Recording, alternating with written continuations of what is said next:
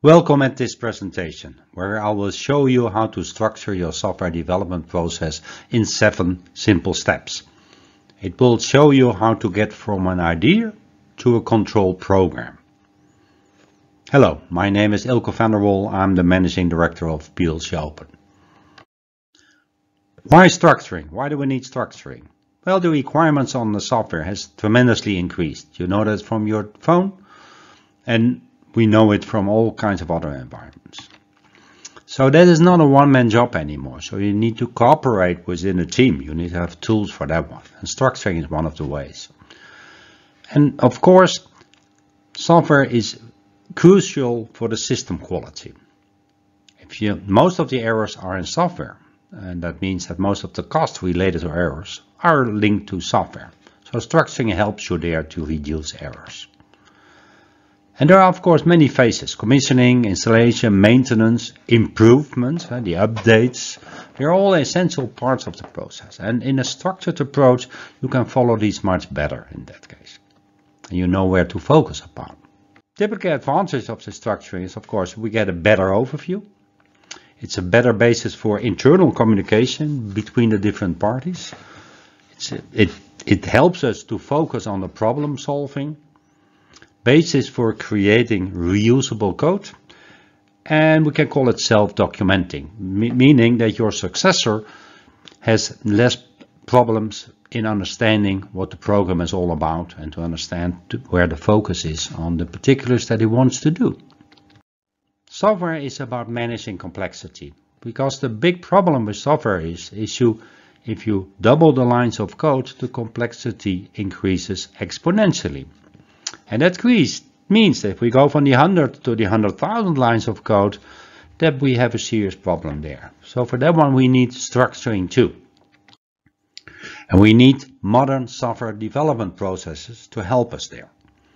You have identified different phases as in a project definition. You have a top-down approach based on functional requirements, and that matches the multiple people involved with different backgrounds. You should incorporate them all.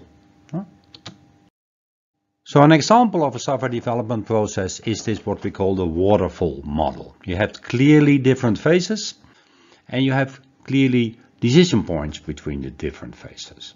So that helps you to make sure you know where you are, what you're going to do in the next phase.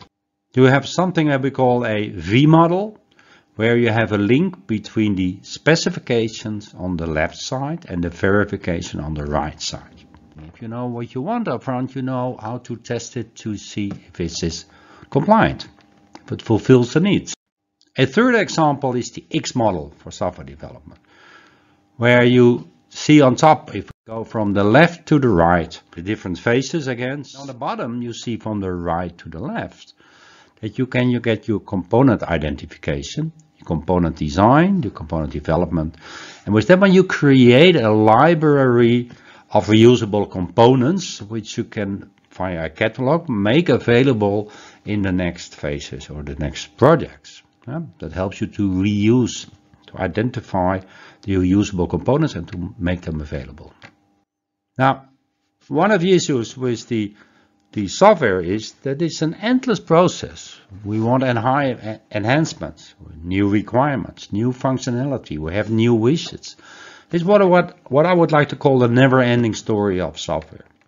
And we know that's all going on. Now the question with that one is, what are we looking at if we couple that to the software quality factors? We want less errors. What do we mean? Is that a failure rate? Do we think about external quality, the perceived value versus the internal quality? Terms like correctness, reliability, robustness, integrity, persistence, safety. Are these the terms that we focus on? Or do we focus on the ease of use? Think about your phone. How easy is it to use certain apps? If you look to the quality factors as defined by McCall and represented in this nice triangle, based on the product you see 3 things: product revision, product transition, product operation. So product operation, you see these terms: correctness, reliability, usability, integrity, efficiency. In If you want an update, a revision, you see maintainability, flexibility, testability. And if you look to the product transition, so let's say you want to use it in a different version of this product or enhanced product, you see portability, reusability, interoperability as the curse. Now, what are we talking about here in this presentation in this case? Structuring software development with PLCopen, we try to achieve internal software quality in the sense of understandable, reusable, verifiable, maintainable, and isolation. And that's focused again on the reuse. And we know where we are, not spaghetti codes. So how does that look in practice? Now that's where we get to the 7 steps to success. And for that one, I use the definition of a fermentation control system. A fermentation, that's nice. That's making beer. So here we got this whole system where we will do the fermentation process. Yeah? So we got a large vessel and there's a motor in it. There is an agitator and that keeps stirring the liquid that's inside. So we can have a feed valve to add liquid. We have an acid reagent and an alkali reagent to control the pH value. We have a heater band to control the heat there, and we have a harvest valve. If the process is finalized, we want to taste our beer. We harvest there. We got a temperature sensor to check on the temperature, and we got a pH sensor to check on the pH value. Now we get to the big question. How to create in a structured way the software for the control program of this. That's where the 7 steps come in. Step 1. Identify the external system interfaces. That means inputs and outputs. Inputs, temperature sensor to the pH sensor, like you saw. We want to know the positions of the valve. We want to control the motor. And we got outputs to the valves, to the motor, and to the heater band. Yeah, now, what do we mean with this inputs and outputs? Now, this is the flow of information towards a program. So if you've got a temperature sensor, it has an analog value that goes into an analog input module that transfers it to a digital value. Then we have part of the program that the linearization, and that's the input for the computer program. Nowadays you see a lot of networks, so field buses. So you have an I/O bus and an intelligent temperature sensor that via communication module gives a digital value to a system. But because it's an intelligent sensor, it can be that the linearization is done already. So we know the value and we know its range and we know its position in that case. Yeah? So that's more directly fed into the computer program. Now, if we look to this computer program, we suddenly see this value coming out. All zeros and ones. Now, what is this? Is this a reference to a physical memory location telling us where the value is? Or is this the physical input? Is this a value? And is this the temperature? Is that in Fahrenheit or Celsius or Kelvin? What is it? And for that reason, we give it a name. That's the first step. So let's call it temperature sensor 1. Yeah? We define that once, that name, and we use it throughout our whole project. We use it by its name. Coupled to that one, we want to know what is it? What is this temperature value? So we give it a data type. An integer in this case. An integer can be 16-bit, 32 bits, 64 bits, so it can be a huge value in that sense. But we define it once and the editor will help reducing the errors because now we know what it is. It is a temperature sensor 1, it's a data type integer. And with that, we can look to all the inputs. Temperature sensor 1, an integer, pH sensor, we make an integer, actual position valve 1 and valve 2, also integers. And the velocity of the mixing motor, let's take that a real. The outputs, we can set the set position valve 1, set position valve 2, integers, the velocity of the motor, a real one, and the heater band, bool. We switch it on or we switch it off. These are all the variables and the data types to it. There are more. No? Bool byte, you saw one bool. Date, time, time of day, all these values that we need to know when it happened. a string for text, for instance. So you can send a message to your HMI, your human machine interface. You've got all kinds of enumerated data types, subrange and arrays. I won't go in detail here, but you make sure there is more to it than just the integers and the bool.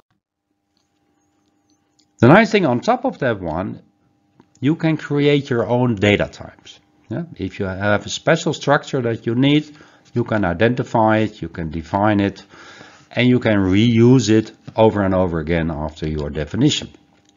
So example can be my temperature controller with some PID inputs where I'm sure that this is my structure. These are the values that I need in the structure. Let's go back to the 7 steps. This is step 2. Define the main signals between the system and the plant. Then let's assume that the system is part of a larger operation which we call plant.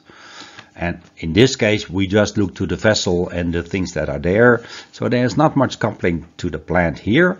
But it could be other vessels where the liquid is, where we fill it with, even to control the pH. There must be some kind of vessel there. Or we can look to the transportation system, the filling station after we harvest. So we get beer bottles filled. The third step is we define all operator interactions. So we look to the operating personnel now. What does it do in interaction, override and supervisory data?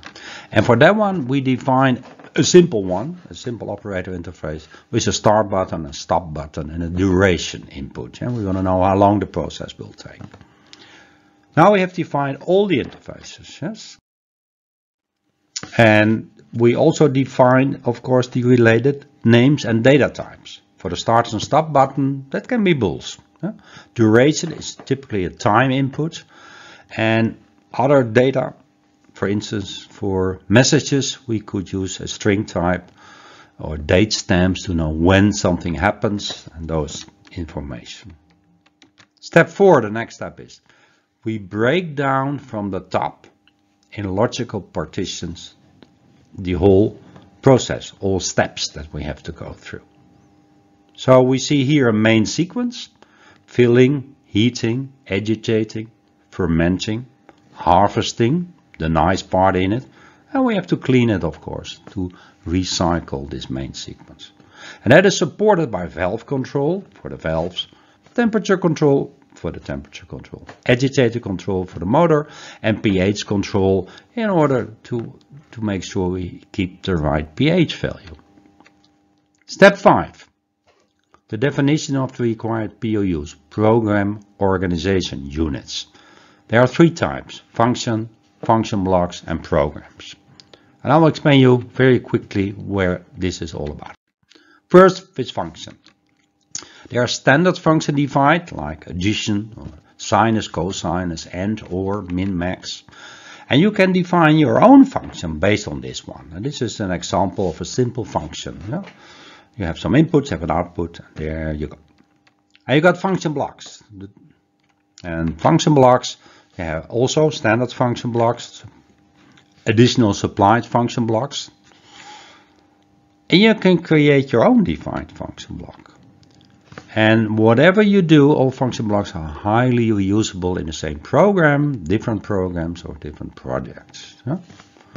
So if you look at an example of a function block, this one has 3 inputs and a bool. So it is dealing with the hysteresis which you see in the magnetic world. So it is not a consistent line, it is the hysteresis form. Doesn't really matter what it does. What is important that this is the interface of it, your inputs on the left, your data types to it, your name conventions, output on the right. And internally it will have code, and that's a definition of what it will do, but it does not mean that you need to see the code. And perhaps you are not even allowed to see the code, but you can use the functionality on that level. And you can extend this functionality by adding more of these function blocks together and create a higher level function block. You can reuse that part. So with these POUs, program organization units, these functions and function blocks, your application program can look like a jigsaw puzzle of all these predefined functionalities, and that makes your program itself much smaller and much more controllable. And that gives you advantages. Yeah? You create your own function block libraries, like mentioned already. They are highly reusable, they are tested and documented. You make them accessible worldwide. You reuse them as much as possible, and then you change your program, your application program, more to this jigsaw puzzle, which is a network of calling functions and function blocks. And with that one you can save easily on your next project. I mentioned here 40%, I've seen values of 60% and even higher than that. It is very much on how you, at what level you can define your function blocks there. So let's go a little bit back. Step 5 was the definition of the required PLUs. Yeah, so using the definition above and the representing in this in a graphical way, we come to this part. You see the logical partitions, main sequence, temperature control, pH control, agitate control, valve control. Those are the PLUs in this case, and they are supported by the inputs on the left side, including the operator, start, stop, and duration inputs. Yeah, and the outputs on the right side to make sure we control those parts. So this is basically the fermentation control program at a higher level. Now, if we zoom into the main sequence, we represent that in what we call sequential functional charts. You see S1 as the initial step, and that's coupled to something that's called initialization. So that's the action block. In step 1 we do these actions, initialization. Now when we fulfill certain conditions we go to S2 where we do filling, and after we've reached a certain level we go to S3 where we start heating process, and if we reach a certain temperature the fermentation process starts in S4. Yeah? So you see that the transitions are simple in this case, and we have a good, well, what we call self-documenting. We know where we are, and it's much easier for the operator to understand the process. So sequential function chart is a powerful graphical technique for describing the sequential behavior of a control program. And as you see, we have a sequence in it. Yeah? We can partition the problem very easily with it. It shows the overview, and that's also suitable for rapid diagnostic. It will save you time there. The basic elements are the step with the action blocks and transitions, and it supports for alternative and parallel sequences. So again, this is a short example of a sequential function chart, 3 steps, 2 transitions and 2 action blocks, and use this for alternative sequences. Think about checking your conditions, your error conditions, if it's all still okay. Can I start the process? Do I have sufficient liquid up front? No? That I cannot run out there. Yeah? You can do all kinds of alternative sequences for checks. The action blocks and the transitions can be programmed in any of the 4 IC programming languages, and that means you can have these 4, 2 textuals up on top, instructor list, structure text, and 2 graphical one, function block diagram and ladder diagram. And they all show here the same problem. Yes, just a different representation of what you're used to or what you feel most comfortable with, or which suits the problem that you need to solve best. The next step, step 6. The definition of the scan cycle requirements for the different parts of the application. In this case we only have 1 cycle. We have not many checkups there, but it can be again coupled to a filling or transportation system, or checking the boundaries and the error conditions in that case. And then last but not least, step 7 of course, the configuration of the system. That means the definition of the resources, the task and linking program to the physical I/O. Where are we there? Now let's first look to the software model to understand where we are there. The configuration is what we need in total to fulfill all our requirements for this process control part, this control part. Within a configuration, one can define one or more resources, and resources are the processing capabilities, the CPUs in your system. And within a resource, I can define one or more tasks. And tasks control program or parts of the program like function blocks, function and function blocks. Between these, we can have global and direct variables, and via the access parts, we can do the communication there. Now, if we compare this to a conventional PLC, you see we can do a lot more. A conventional PLC does normally, it has one resource running one task and running one program. So it's an endless loop in reading the inputs, do the calculations and set the outputs. In IEC 61131-3 we can do much more. We can identify multiple tasks and get them time-based or event-based, and we can link those to make sure that we can use the resources that we have optimal sense in that case. So we go much further than that. So recap step 7. We are in step 7, configuration of the system. We need to define these resources and tasks and linking the programs with physical I/O. This is where we really map the naming and the data types to a physical location there. Yeah. So that's very much depending on the system involved, if there's a communication bus or if there's analog inputs and outputs. And it depends on this includes the physical mapping of these symbols to the I/O, like mentioned, this linking to the CPUs, the processing power in the system, and how much scan cycles do we have? How do we do that? Yeah? Very much like shown. And with that, we came from an idea of making beer to a program. This is the application, and we did that in 7 steps. So conclude this part. The software development process has changed. We have more requirements, more functionalities, more code, more people involved, more requirement and wishes. So the structuring and decomposition are essential part of this modern software development process.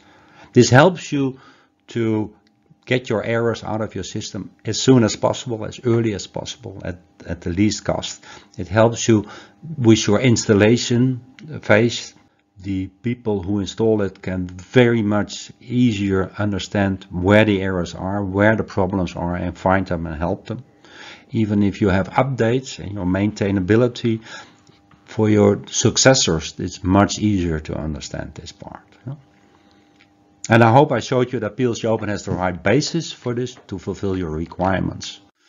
And in general, PLCopen tries to help you by harmonizing the way people look to control, because we did not talk about any supplier here or any platform that you run on. We still can create this application program on a higher level that shows you that this is really true. We harmonize the way people look to control. It's more than logic. We have motion, we have safety, we have communication via OpenCUA, we support exchange via PLCopen XML, we give training guidelines and have all kinds of specifications there that help you to improve the quality of your software itself. And overall, our goal for that one is to create efficiency and automation. So that's our tagline in our logo. For that one, we need your support too, in whatever way and whatever you are. If you are a user, a supplier, or an educational institute, we together can be stronger in that sense. So we need your support. For more information, check our website, plcopen.org. There is a newsletter which we on a regular basis send out, and it keeps you updated. You can subscribe to that one. So thanks for watching. I hope that we will meet in the future. There will be, are more and will be more movies available. So follow us and keep in contact. Thank you very much.